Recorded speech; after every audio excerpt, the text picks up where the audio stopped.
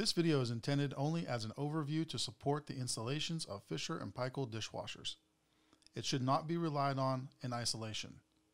Read and refer to the installation guide for all safety warnings. To install Fisher and Paykel dishwasher safely, you will need to read the installation guide and check that you have everything you need. Take note of all safety guidelines and warnings. Be aware of all hazards that could lead to electric shock and injury. Exercise caution. Please also follow your local authorities' compliance regulations.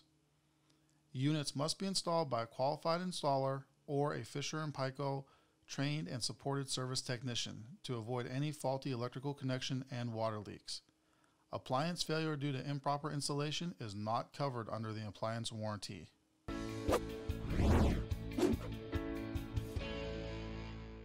Be careful when unpacking to prevent damage to the surface of your appliance. After making sure that there is no damage to the outer box of the unit, cut the straps and lift the top of the box off. This will expose the unit.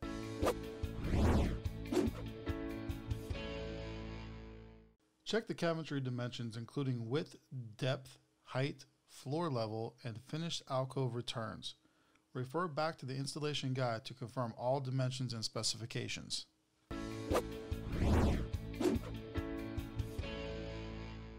Gently tilt the unit so the cart can be slipped under from the side between the appliance and the polystyrene form. Finally, make sure that the floor is protected and that there is a clear path before pushing the cart to the installation location.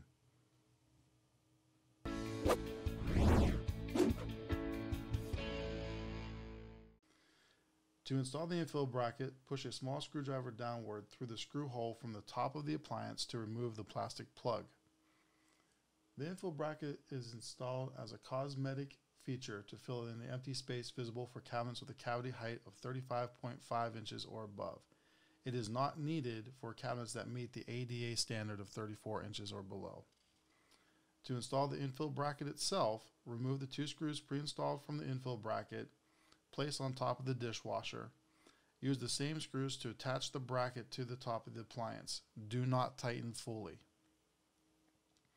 If needed, to fill in the side gaps between the appliance and the cabinetry, there are side wings available. Align the side wings. Slide the side wings of the bracket outward to cover the hollow space, and then hand tighten the two screws.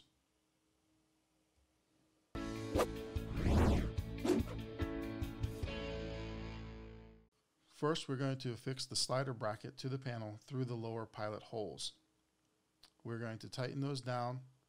Our first of the upper two screws is going to be placed again through the pilot holes, but we are going to leave a gap of about 3 millimeters between the head of the screw and the panel itself. We are going to repeat this step on the opposite side of the door panel. Remove the D3 fixed handle screws on the inside of the door panel area. There is one screw on each side. Using these screws, secure the door pins to the outer door panel. The door pins may need to be held with an adjustable crescent while securing, but be careful not to scratch the door. Repeat for each side of the handle.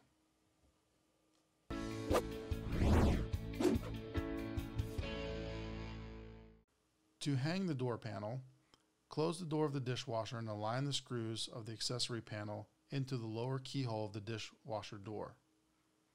We're going to slide the custom panel, or in this case again, the ADA door panel, so that the top of the door panel is flush with the control panel.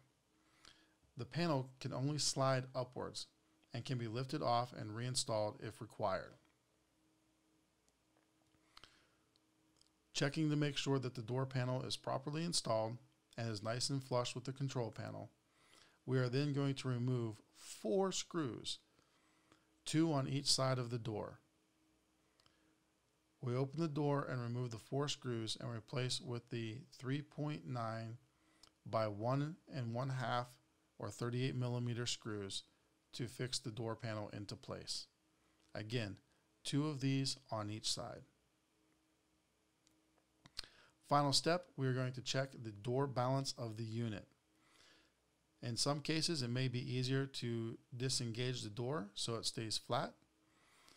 If you did do this step, install the door springs so that there is tension on the door. Check the door balance by opening and closing the door. If the door drops when released, increase the tension. If the door rises when released, decrease tension.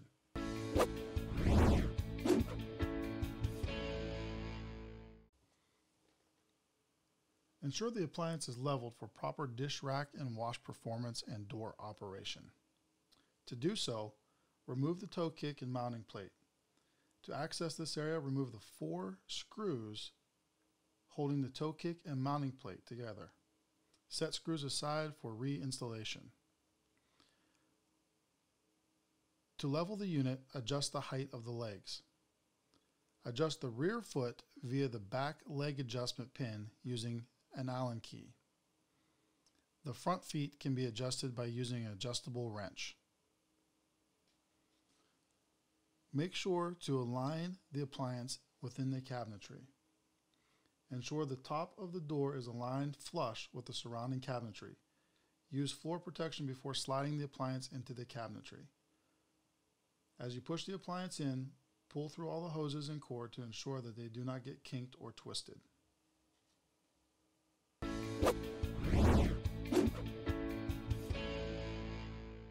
To connect the power, remove the junction box cover.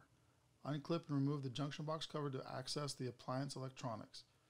Connect the wires, making sure to install a strain relief into the junction box bracket and secure the house wiring or the power cord and tighten. Thread the wires through the hole in the junction box bracket and connect the incoming ground to green, white to white, and black to black. Refit the junction cover box. To ensure no wires are pinched beneath the cover, ensure the power cord is routed underneath the appliance. Ensure the power cord and connections comply with the National Electric Code Section 422 and/or any local codes and ordinances. Maximum power cord length is 6 feet.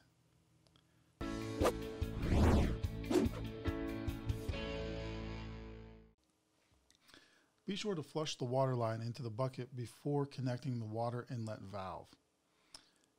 Connect the 90-degree elbow to the water inlet valve. Ensure the rubber gasket is placed between the threads of the elbow and the water supply valve itself. Do not over-tighten the elbow. Ensure the end of the elbow is pointing to the rear of the dishwasher. If using a flexible braided hose, screw the nut of the hose to the thread of the elbow, tighten with an adjustable wrench. If using a copper pipe, slide the compression nut and ferrule towards the end of the pipe. Insert the end of the pipe into the elbow and screw the compression nut to the thread of the elbow.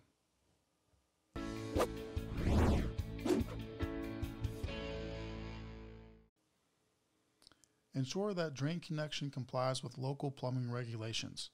Screw drain hose support to back wall at correct height.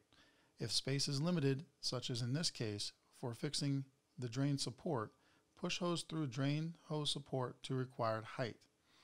Ensure that the drain hose is installed as close to the underside of the bench top as possible. This will ensure no waste re-enters the drain hose in the event of poor flow or a blockage in the plumbing.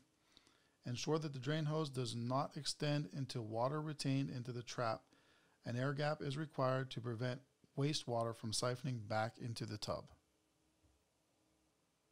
Then affix the drain hose to the drain tube or garbage disposal. Secure with the connection clamp, making it tight, but do not over tighten.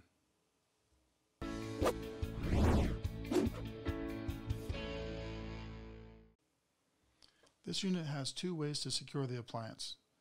Way number 1, fix the product to the adjacent cabinetry. Ensure the brackets are flush with the cabinetry. Cut off any excess portion of the brackets.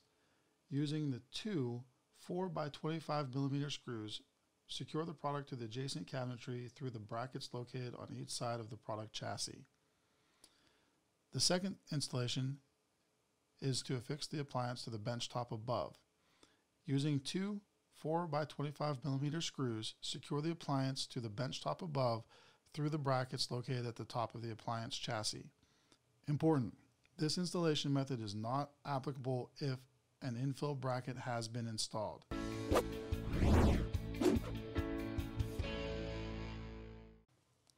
Final mounting procedures. Refitting the toe kick mounting plate and panel. Refit the toe kick plate and mounting panel that was removed earlier. If desired, a custom continuous toe kick panel can be installed. Check to make sure your door overhang and swing range are not affected by the toe kick panels.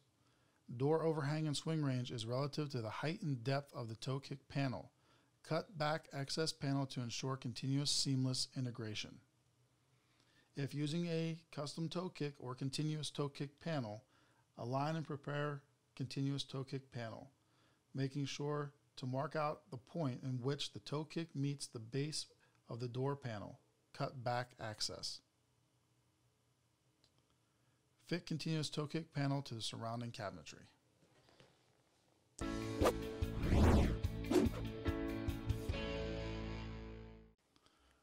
Mounting the door handle. Using a 2 mm Allen wrench, loosen the set screws on the underside of the door handle. Slide the door handle onto the mounting posts, and then retighten with the 2 mm Allen wrench until firmly snug. Do not over tighten.